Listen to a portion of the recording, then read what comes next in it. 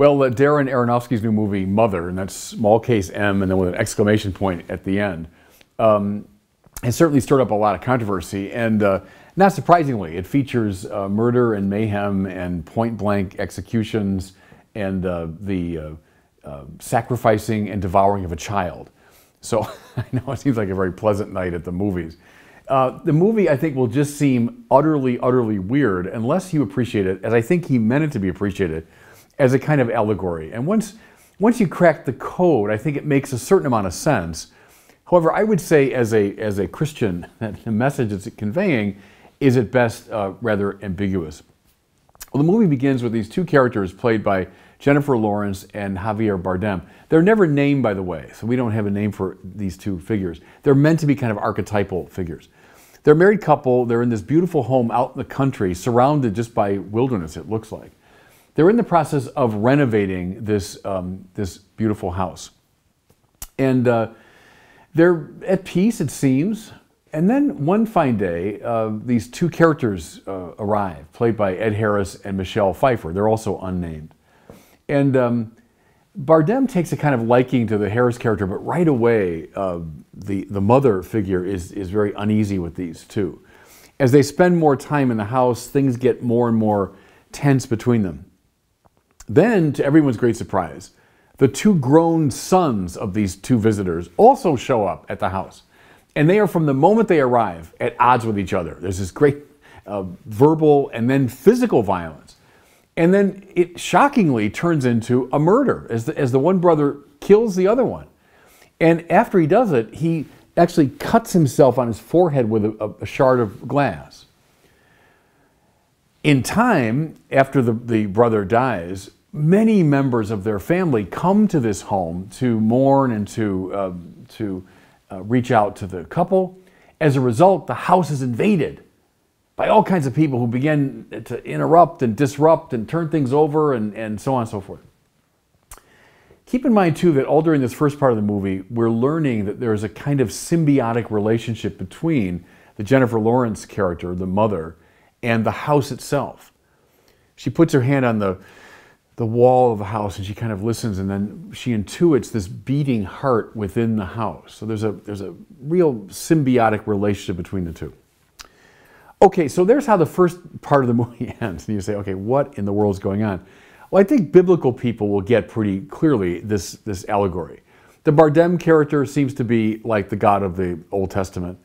The Jennifer Lawrence character is something like nature or Mother Earth. The two visitors, right, Ed Harris and Michelle Pfeiffer, Adam and Eve, they're warring sons, one who kills the other, Cain and Abel. In fact, Cain bears the mark that the Bible describes. And then all the people that come, all the members of their family, would be the human race that comes from this original pair. What are they doing now?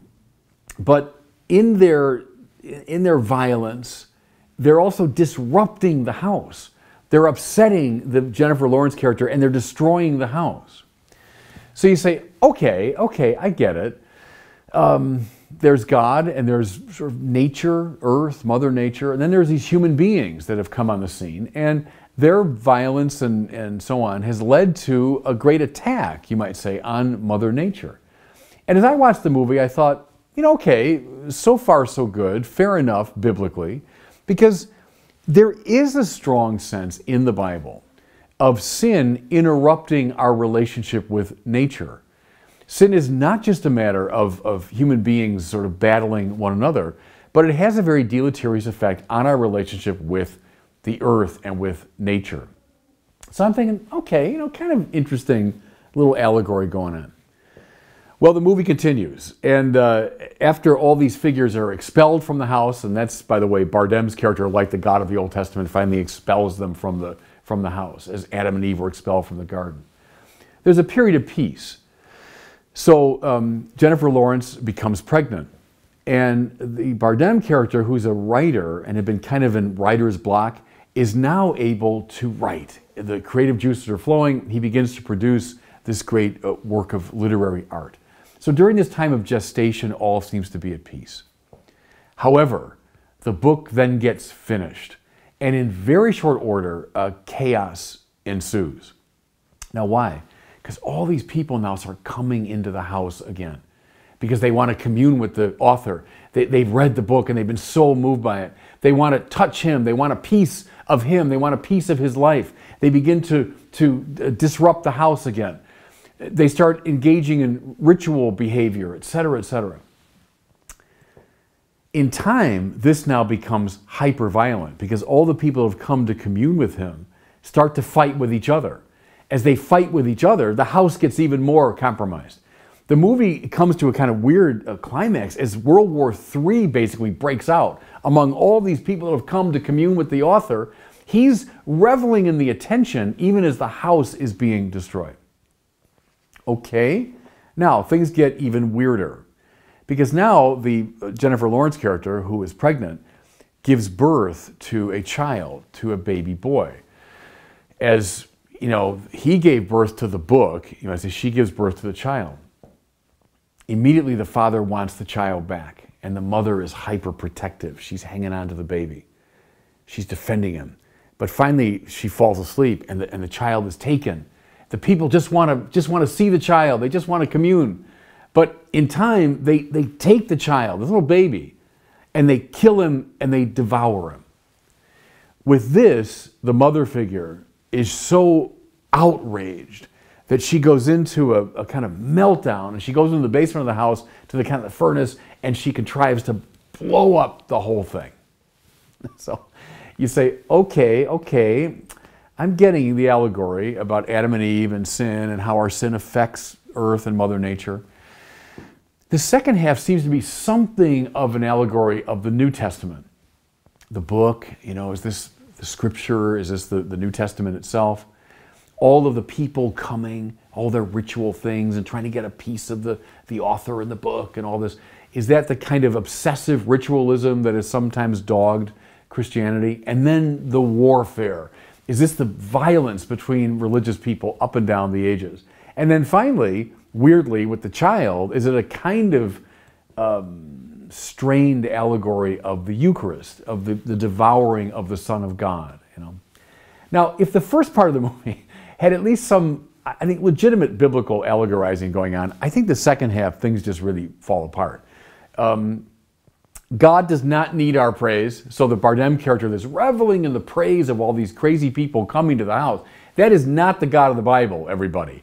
The God of the Bible does not need the world, does not need the praise of the world. Furthermore, the Son of God is indeed offered in sacrifice, is indeed devoured, if you want, in the Eucharist.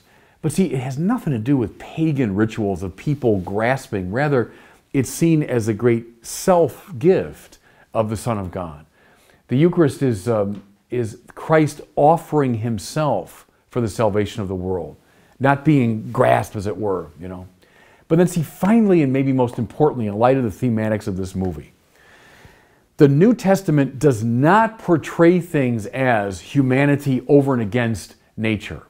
It's not a question of human salvation, which then causes all this trouble for Mother Nature. In fact, read the New Testament deeply and you'll find the same motifs that are found in the Old Testament. Namely, that sin has disrupted our right relationship to nature, that nature rebels and reacts against human sin.